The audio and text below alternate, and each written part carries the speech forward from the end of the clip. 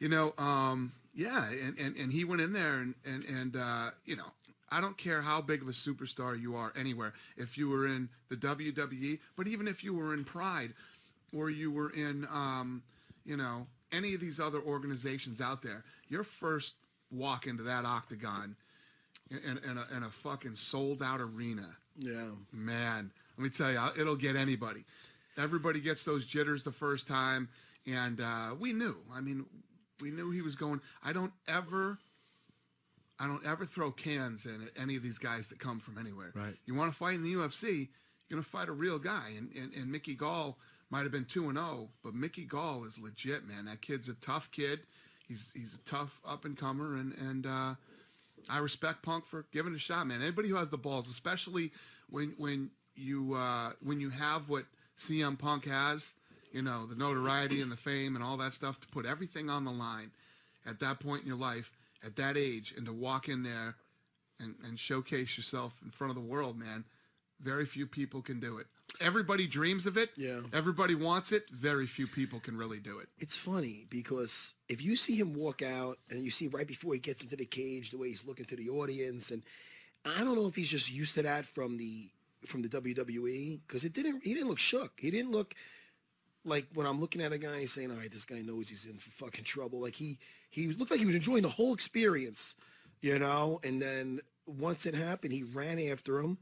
And excuse me, the one thing is that you can't, and he first of all, he's a tough guy because he was taking a beating. He wasn't in that quick tap club. He was taking a beating, but he just did not have the muscle memory, the answers to get out of those positions. So I don't care how tough you are, you're just holding out for the inevitable at that point. So it's not like he got down, hit a couple of times and said, screw this, like James Toney that time. He's like, all right, man, I'm getting the hell out of here. He tried his ass off, you know what I mean? But there's certain ways when a guy's on your back, when a guy's mounted, when the guy's got you in a position where you can't, that's something you have to learn by escaping hundreds of times, 1,000 times. You know what I mean? Muscle memory is muscle memory. You can't rush that. So even though he's been doing nothing but training for the last 2 years, trying to cram in over like 10 years of training, you know what I mean? Experience and bad positions in 2 years. It's just plus lots of guys always have this idea of what they think a fight is going to be like. It's never what you think it's going to be. It's and I don't care how much sparring you had or how many drills you went through. When you get into a fight, and especially in a show like that, first big show, you fight in the UFC your first time, and you want to be in a, you want to be down the local armory, right. With a few friends down. It's still tough, but to walk in like the event that he walked into takes a lot of balls. And I wonder, I have a bet with Longo. Longo says, I bet he doesn't fight again ever. I think he's going to go on a smaller show, and I think he's going to have another fight. And Longo goes, no, I don't think so. And I think he does, because I don't think he did it just for the money. And he didn't get, no, he would have stayed in WWE for just the money. And he didn't get hurt. Because Longo is saying, like, basically, what is he going to do? He's going to go to the small show and make 2 G's, then 2 G's the show. I don't know, but whatever it is. But I'm saying it wasn't for the money, and I'm saying he's going to go to a lower level, and again, he has to fight pro because he went pro. You know what I mean? So I don't think I think he'll do something on a smaller show to make him feel good. And what do you think about him fighting in the UFC again? You said his next fight should probably be amateur. I don't know if he's allowed to do that. No, he can't fight amateur. Not amateur, but fight in a smaller show. A non-UFC fight. Would you consider giving him another fight if he keeps training? So what I told him to do is go home, spend some time with your wife, be normal for a little while, and we'll get on the phone and talk. Obviously, we haven't talked yet, but we will. We'll see what's next. Okay, good. I like that. That's not off the table. It's a possibility, and and the way he handled it after probably didn't hurt. The fact that he's cool about everything after, and we'll see. I got to talk to him.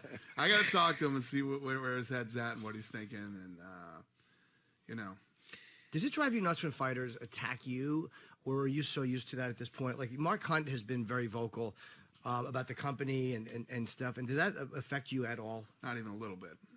I don't give a shit. Yeah, believe me, it's more than fighters that attack me. I mean, there's tons of fans and everything else. I mean, if you let that stuff bother you, I'd have jumped out the window a long time ago. Yeah, I've talked to you before about it. I just thought it was funny. There's been times where I've seen you arguing with someone with an egg profile. I'm like, you have 1 million followers, and you're talking to some guy with 3 followers. And I have so much fun doing that. Yeah. Like, if I have time to kill and I'm hanging out, I love it. Yeah. So fighters. Social media is fun. See, I embrace both sides of it. You know, you can't go on social media and just expect to be loved. Like, oh, you're the greatest, and you're the this, that. Right. The bad's got to come along with it too. It's not everybody's going to like you. Not everybody's going to like your decisions. So I take it all in, man. I like the good and the bad. I love to mix it up. And you don't block anybody.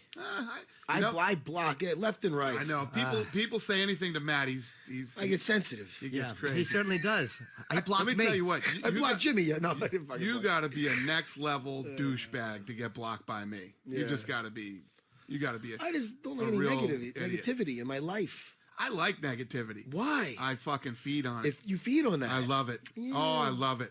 Yeah. Bring that shit to me. Yeah, I love it. It doesn't bother you. Oh, it fuels me. I love it. So what do you do to shake it off? Like, you know, it's hard not to go home sometimes.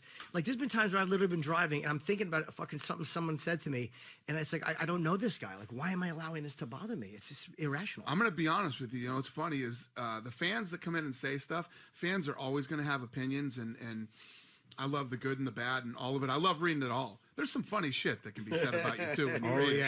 You know what I mean? The media drives me fucking crazy, you know, because these guys, you know, some of them actually have some credibility. And when I listen to these guys talk about the business and stuff like that, it drives me nuts. What do they get wrong more than anything? Everything. They get everything wrong. These guys have never built a fucking business in their life. Nobody's ever depended on a paycheck from any of them.